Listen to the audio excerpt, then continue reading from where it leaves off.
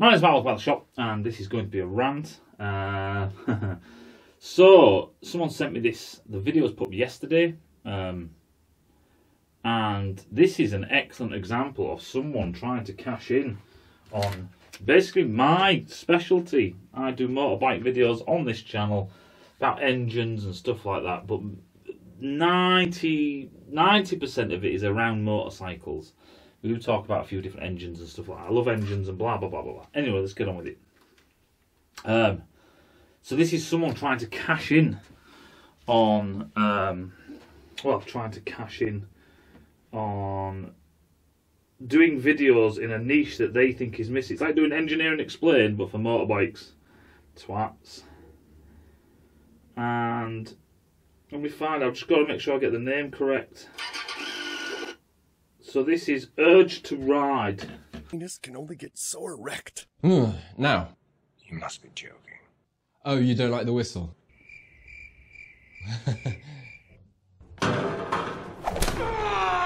Just as I said, it is impossible to not like the whistle from a triple engine. But why do triples whine? Dripping. You can't! Brand new channel appeared out of nowhere. They are hiding their subscribers because they're obviously quite low at the start. I have got nothing against people starting channels and stuff like that. All good, all fair play to you. When it's a commercial entity like you can tell this thing is, shut up. This Urge to Ride, they put a video up 10 months ago on 5 reasons why we ride bikes. That was 10 months ago. Then they did another video 3 months ago, and then it's 1, 2, 3, 1, 2. They do about 3 videos, 4 videos a week. Any road. Either someone sent me this saying, "Is this right? This sounds like crap." And this was the video. This is why. Oh, an explanation video. So I'll play a bit of the clip. Leaving the engine to be as nice and smooth as Vin Diesel's head. Now you're probably wondering, why the hell would I care about any of this? Well, the mythical whistle comes from how the counterbalancer shaft is connected to the crank. As you can see here, the shaft is connected to the crank through what's called straight cut gears, as opposed to the much quieter helical cut gears. If you ever went in reverse in the car, which I'm going to assume you did, you'll know exactly what I'm talking about. So this arsehole, and he is an arsehole because you started to do videos telling people why things do things, but talk shit while you're doing it. Fuck me. So this guy goes on and says that the Triumph and the MT-09, stuff like that, make this specific kind of noise, this whining noise you can hear, because of their balancer shaft, because of the rocking coupling, the coupling moment that 3 cylinders have. Right now, he then orders. Let me just get this straight, right? So let's see, is this true? He reckons it's the spur gears. He didn't say spur gears, but the straight tooth gears, the spur gears that drive the balancer shaft. He's read somewhere that they whine. Basically, there's more gear noise from spur gears. This is because, as he says in the video, because he's read a bit of Wikipedia, A lot more stress and whine. So the Triumph and all the others used the noise shortcoming and called it character? Well, that's only half true. The issue with the helicals is they're more expensive because they're slightly more difficult. that the tooth on a spur gear between 2 gears runs along the entire length of the gear. So basically there's no contact and then there's contact. Not only that, his gears kind of bat together and clatter. Right, clack, clack, clack, clack, clack, clack, clack, clack. And I'm going to show you a demonstration in the future, like always. Right, we'll get to that. I'm printing it's here. I'm printing a part, I'm nearly finished, but I'm printing a big gearbox. Right, a big gearbox. These are big fucking gears, as you can see, with the selector on and all that shit. I've been working on this for ages. This is the stuff I do in the background. They're all colour coded, a bit like the miniature one for the H2R. And I've got gears coming out of my fucking ears. There's parts of selector rings, selector forks, all sorts. As you can see, loads of fucking gears. Even the bushings. There's a bushing, look. There's a bushing. All different colours and stuff. Yeah. Anyway, so what these gears do is they kind of do that as they turn. They don't wobble, it's just that there's a drive from one and it kind of passes the momentum onto the other. But these things do this. And I'm going to print some helical ones. Helical ones, what they do is they kind of, instead of coming in like that, bang, they gradually roll. They roll and push against each other. And you can always tell the difference. Spur gears have their teeth like this, perpendicular to the face or axial and running along the axis, and helix. So this is a spur gear, this is a helical gear, and they're at an angle like that. This angle is 20 degrees ish, something like that, depends what gears they are. And you get stuff like mitre gears and bevel gears. That's a totally different kettle of fish. There's herringbone gears.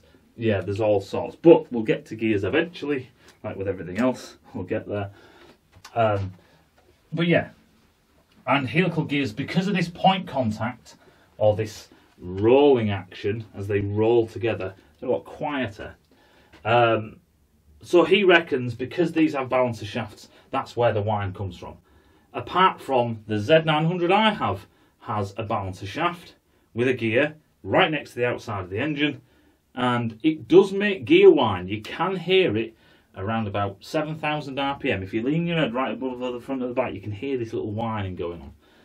Gear whine from the SV1000 or the VFR stuff like that, you can hear that because basically there's a very thin section of rocker cover in your head, and then the gears sit here like this.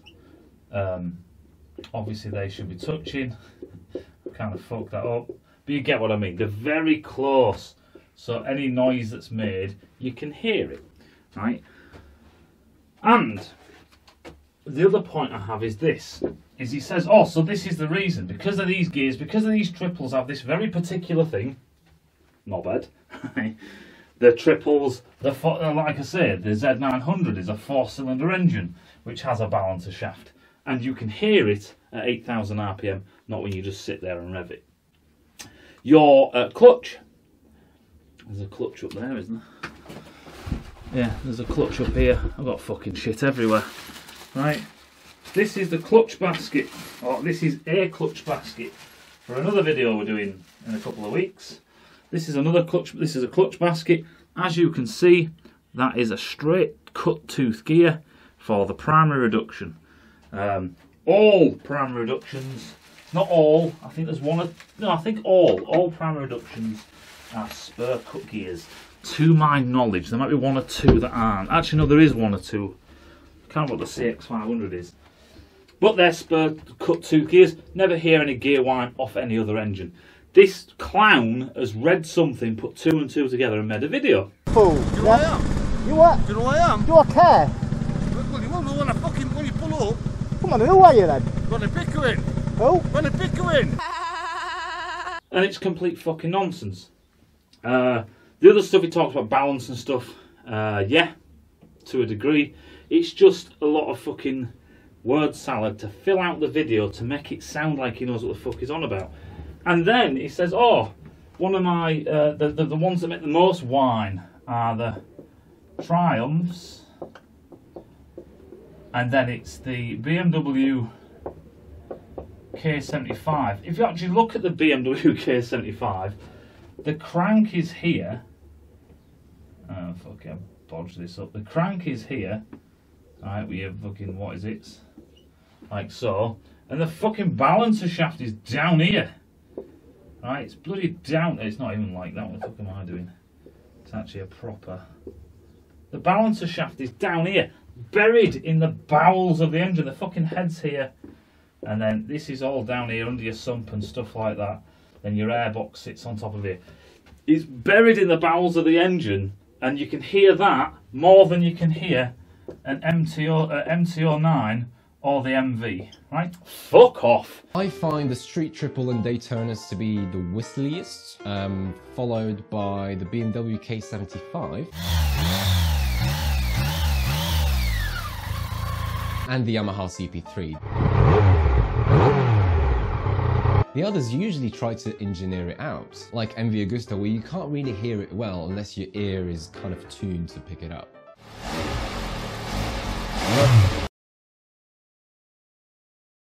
I feel Epic does not do it. That is incredible. You listen to the MV, you can hardly hear it. One of the things that you can hear, all engine noises, or engine notes in a sense, waste spark, stuff like that, they do try and do different things to get different noises out of engines, right? And a lot of the time, the thing that's very hard to explain about engine noise is that the engine itself, or the combustion of the engine, can hide other things that you can't hear. And this is where the 3-cylinder comes in. What you have is you have a 240 degree firing event between each cylinder, and that's a massive degree to go through before you hear another bang, basically. So between all the pop pops, you hear other things that you wouldn't normally for a normal straight 4. So for a straight 4, it's 180 for a 4-cylinder 4-stroke, right? For a straight 4, it's 180. With this 240 thing going on, there's an awful lot more. There's what, 60 degrees of motion. So basically it goes quiet. So you'll hear a pop, pop, pop. And all these other noises in between you can hear. Where with the 4-cylinder you get a pop, pop, pop, pop, kind of like that. And it disguises some of these things that you won't hear. So all this noisy shit in here, and half of this noisy shit, you won't hear. It starts to cancel it out, so you don't get to hear things. It's like, you know, where have you got this shit from? There are, you know, it goes on about it's the straight gears. And he uses the example of a car reversing. The entire gearbox is straight gears, and half of your gears, even when it's in neutral, half of your gears in your gearbox are turning. Your primary reduction, if your engine is running, is always turning. You can see how many gears spin. It's this one, these two, this one, this one, these two, and this one. Bloody hellfire. Fucking hell. God, that's a bit shit. Fuck me. Yeah, I think that's a bit loose. Clutch in or out, it's always turning. The Z900 doesn't make that whistling noise, and it basically has a balancer shaft too. This spacing between cylinders as well, this 3-cylinder, and this bit is only speculation on my part, is the fact that there's probably a bit of a Venturi going on.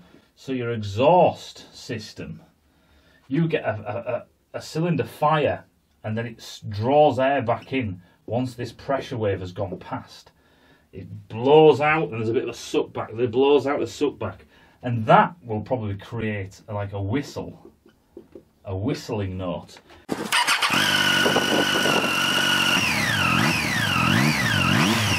As soon as these guys change their exhausts, though, and there was a guy with an MT-07 who changed his MT-07 airbox.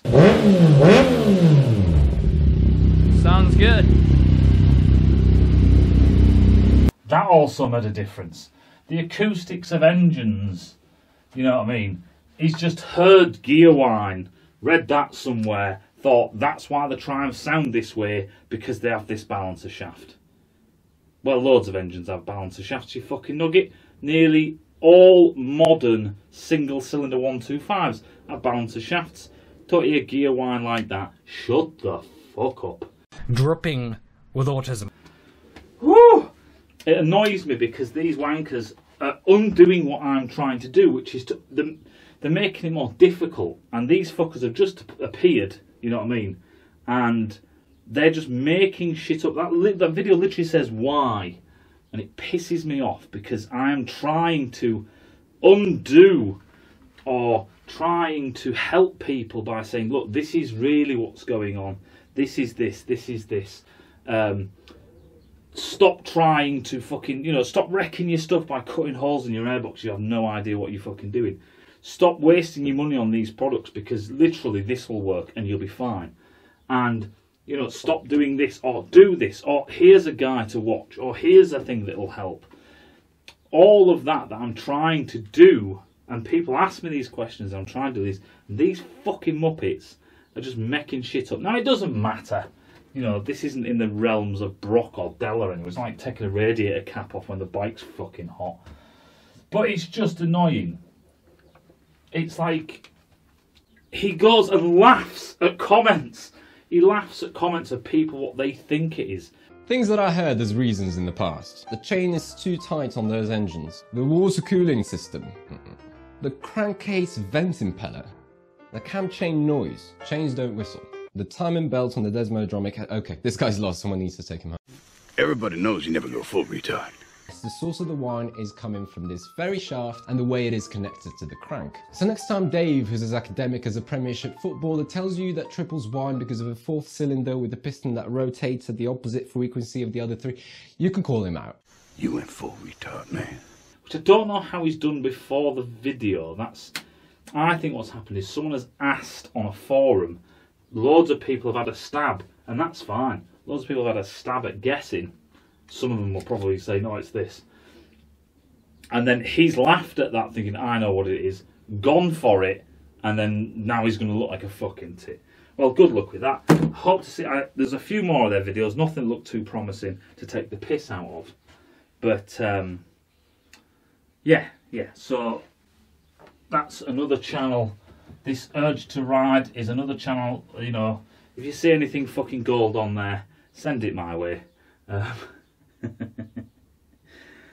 It does annoy me. It's not about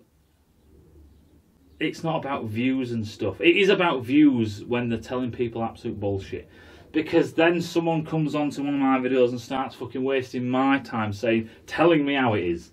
Then they end up pointing to one of these videos and going, is this right? And the beautiful thing was, it was 3 guys that sent me this link to this video saying, Matt, is this right? That's brilliant. It doesn't mean that I will fucking point out exactly why it's bollocks. It doesn't mean you should believe me straight off it, but use your own fucking head. What I'm saying is it's great that people are questioning this stuff. And I looked at the video and it had 107 likes and 2 dislikes, one of them being me.